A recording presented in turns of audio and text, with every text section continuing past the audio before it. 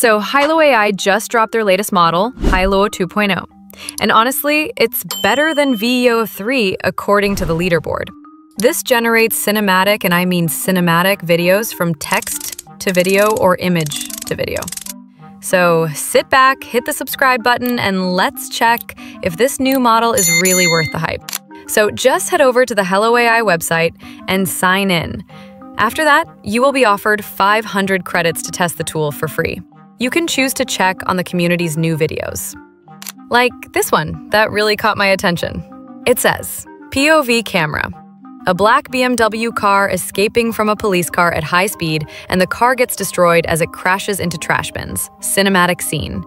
As you can see, the result is really impressive.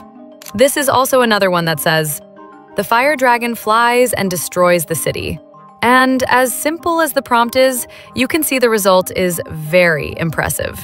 So enough of the chit-chat, let's get straight to creating our own video. So to try out this new model, head over to the video section. Under the model, we have Hailuo 2.0, and this model supports 268p and 1080p resolution. That's really impressive. And again, this model can generate 6 to 10 seconds long video. So let's start with the text to video.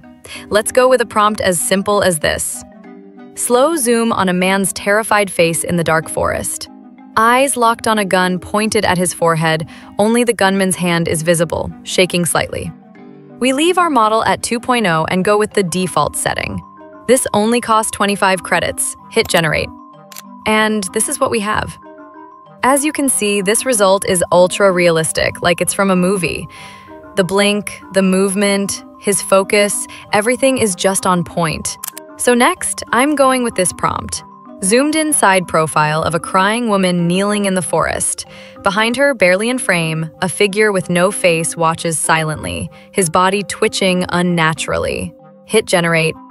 And wow, the result actually captured every bit of the prompt. Right from the crying woman, the forest, down to the unnatural figure.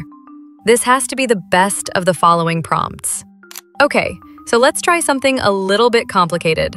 For other models I've tested, like POV, shot running through a forest at night, breathing heavily, branches slashing past, just before falling, the flashlight catches dozens of eyes blinking from the trees, hit generate.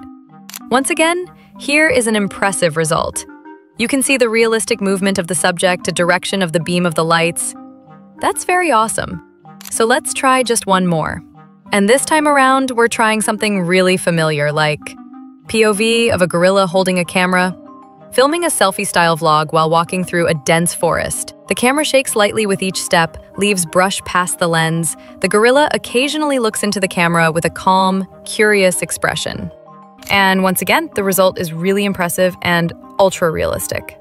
So with no problems with the text to video, let's move over to image to video. Let's start with this image I think looks amazing for the job. For the prompt, let's go with something like trembling in fear as the camera zooms into our face. And wow, here's the result. They really got my prompt well detailed and very accurate. The realism of this model is just top-notch. So let's try this other photo and add something different in the prompt, like running as flames rise from behind. Hit generate. Okay, this is just amazing. Look at how the flames started up so naturally, the extra wind, the movement, and the readjustment of the kid. Everything was just too natural. So let me upload this image of my imaginary self, and for the prompt, how about you just go with nothing? Let's see how well this model does without a prompt. And wow, this is really, really nice. Her expressions are so realistic and natural, no sudden movement or weird movement. So, let's try now this last image of a lady with a map in a jungle. Go for a prompt and then generate. Once again, this performs a very nice job. So yes, this model is better in the motion dynamics compared to the previous model and very comparable to Veo 3.